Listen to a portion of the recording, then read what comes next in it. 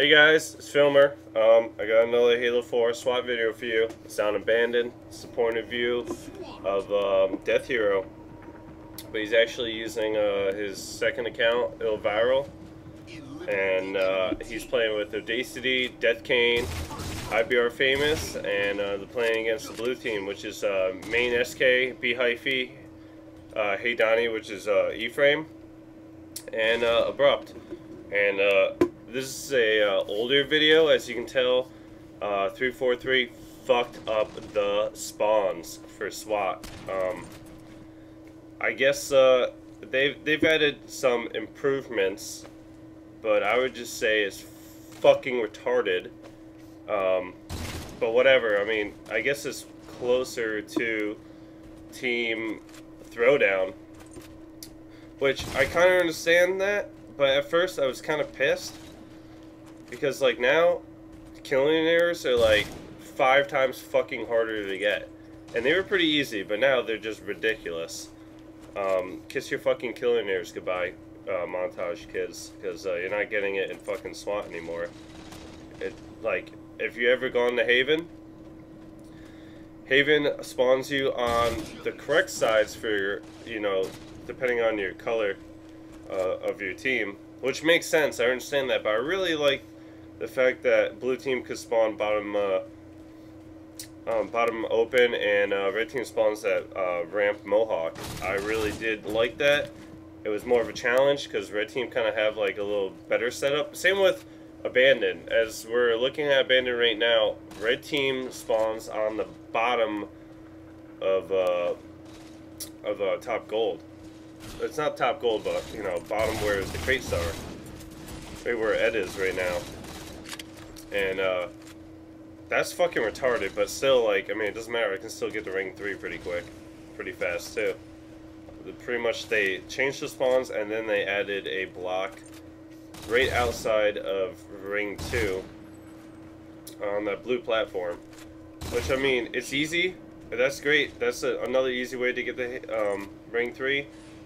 I know tryhards are definitely going to know what to do with that, but random kids and kids that don't really play that much are not going to really know, like, that you can get from ring 3 from there. Unless they're completely retarded.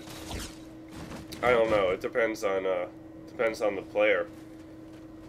But anyways, like, I've talked a lot about people's gameplays, and I always rant on about stuff, but, I mean, for somebody that does commentaries like me, my commentaries are okay, but I definitely really think that most people should be looking at most of the gameplay I post up, because I do have some of the best SWAT players play SWAT in front of you guys with a good game, good commentary, and I'm not a tool.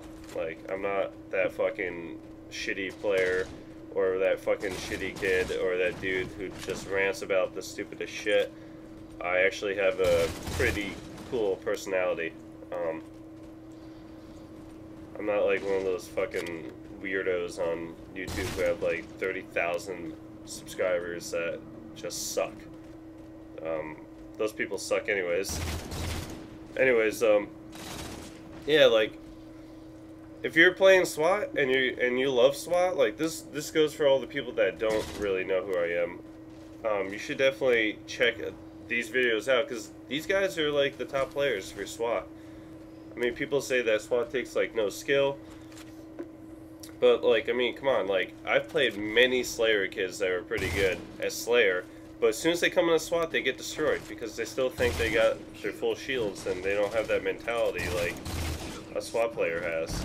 They don't have the map awareness as much as a SWAT player. I feel like a SWAT player has more map awareness than a true Slayer player, depending on the map, though. If it's a SWAT map, a SWAT player is definitely going to know the map inside out better than a Slayer kid. But I feel like some Slayer kids are good, and some Slayer kids are pretty bad at their map awareness, and that's definitely a key for every playlist. For everything that you play in Halo, it's definitely map awareness. You gotta have that map awareness. If you don't, then you're just gonna be like, you know, sucking all the time. I mean, this is the second game of that Haven game that Dethhero was playing with his team that he's playing with now, and playing against the dudes that are very good. Not one person in this game is bad. They're all good. They all have their good and bad games. That's gonna happen with people that are very good. They're not always gonna be on point. I would like to say that some of these guys are the majority of the time on point when they play, but I mean, you gotta give them warm-up time. Can't just go straight into a game and expect shit like this, but you know, this shit is really good, and I hope you guys enjoy that. I hope I'm not ranting too much. Enjoy that shit, guys. Learn from it. Learn, watch, do whatever. Later, guys.